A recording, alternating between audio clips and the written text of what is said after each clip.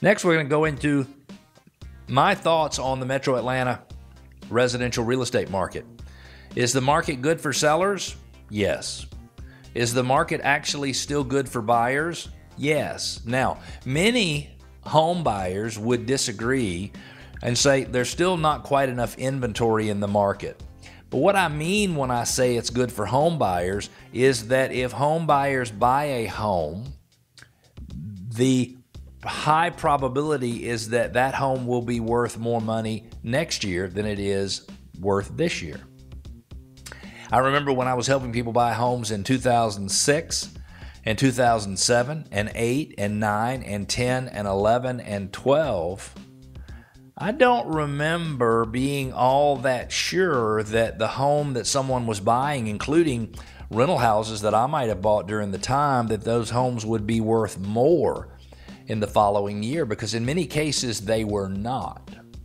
I do believe you as a buyer have more choices. There's more homes on the market right now today than there was a couple of years ago.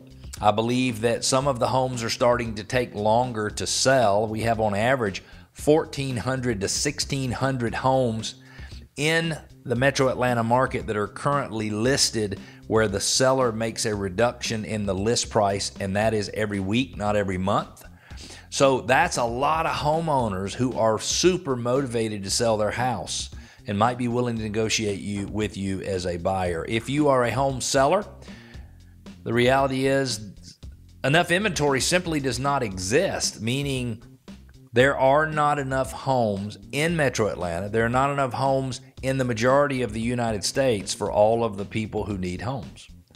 So inventory is reduced because of the interest rate environment. Sometimes people don't think they can afford to give up their 3.25% rate and go into a 6.5 or 7.5% rate. And I understand that. I'm not saying that I agree with it in all cases, but I certainly understand it. But the reality is they don't exist. The dwellings do not exist because we have not built enough houses since the recession started to meet the growth rate in households. Households are created when people graduate from college or get married or move out of their parents' house, or we have a divorce sometimes. It creates another housing unit, and we generally need between 1.2 million and 1.5 million new housing units every year in the United States of America. So Cleve's thoughts on the market: if you're a seller, still a good time to sell. If you're a buyer and you're serious, it's still a good time to buy.